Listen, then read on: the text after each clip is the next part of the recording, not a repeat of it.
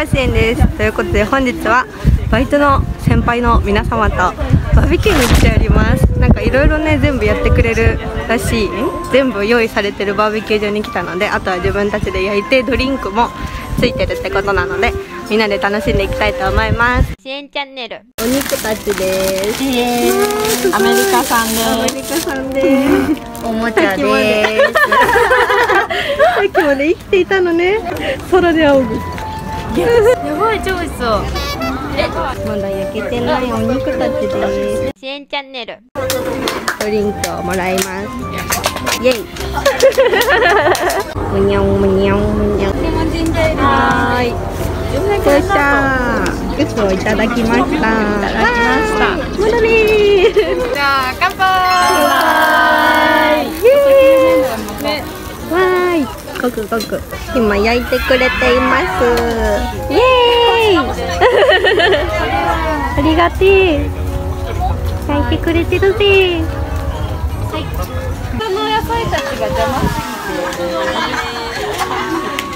て。これちょっと氷。取り分けるよ。取り分けようね。この光によってトレジンジャーエール超美味しそうじゃん。エグかわいい。エグかわいい。待って、超いい匂いする。めっちゃ美味しい。はい。玉ねぎめっちゃね、生。カメラに映ってそれをその顔。美味しい。美味しい。この肉めちゃくちゃうまい。このみんなやばい。感激しちゃった。取っとけばよかった。本当だよね。もう一回。食べてみて。これマジで目が輝くぐらい美味しい、本当に。それマジで美味しい。目で。ね、美味しい。やばいな、今日は。イエーイ。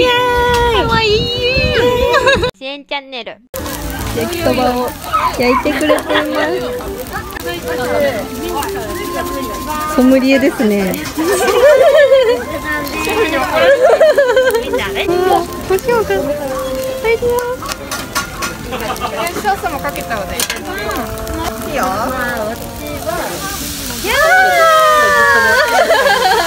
すごい。事件起きた。失礼します。バイバイ、もっと食べてください。大丈夫ですか？大丈夫。あと1個ぐらい。みんながね、もう一回食べとこう。これガチ美味しい。口の中に入れて。ちょっと夜合流できたらしましょうよ。しましょうね。しましょう。ちょっと夜です。後でね。悲しい。ソーセージしか食べてない。見て、あのお菓子。これ4人で食べるの。エンジパイもあります。クッキーもあります。イエイイエイ。サムネみたいになっちゃいました。まるでタバコ吸ってるみたい。吸ってるように見えるね。お菓子です。しえんチャンネル。やばいよ、この量。すごすぎ。焼きそばです。お手つき。何それ。それす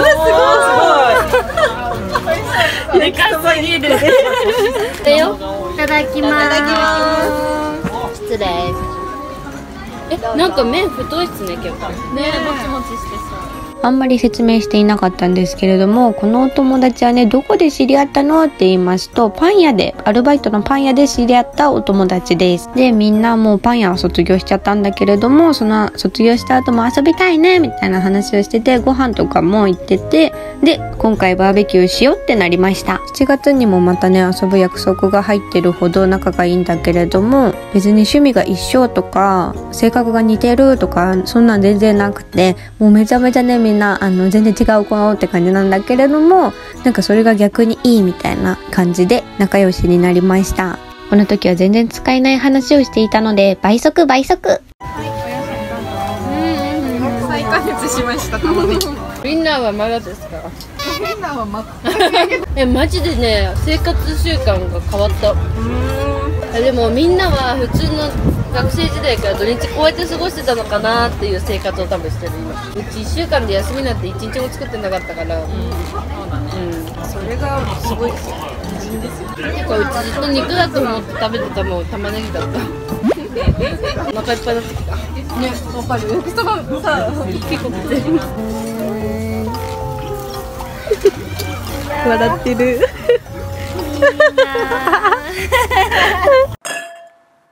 お誕生日プレゼント。わあ、なんだろう。その形は。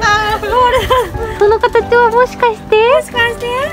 もしかして B から始まってプーで終わる。リップだ。可愛い。なんか絶対赤じゃないですか。絶対似合うと思って絶対好きこれ。ありがとうございます。なんか新作らしい。さすが。さすが新作を。これが絶対似合うよ。絶対好きこの色。ありがとうございます。よかったね。使わせていただきます。しえんチャンネル。二人の戦いです。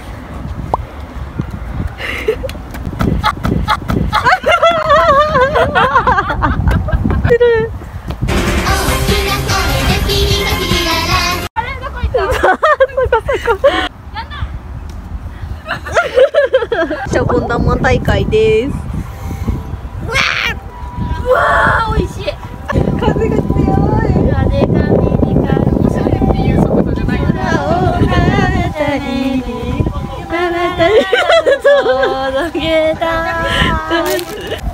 あ、すごい。うわー。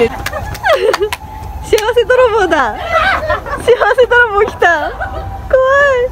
もうこれの方が早い。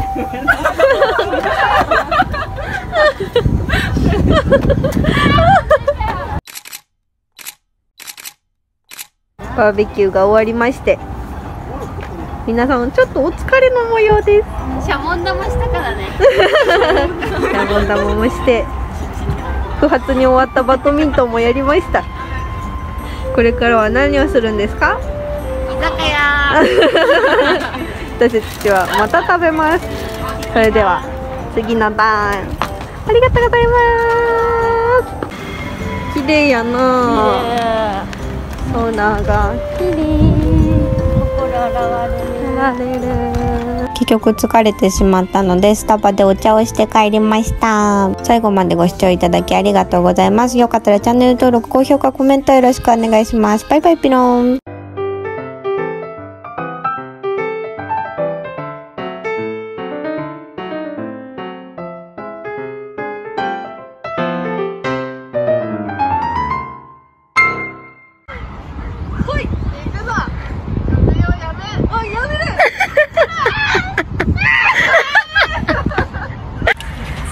綺麗。こっちに吹いて。こっちお願いします。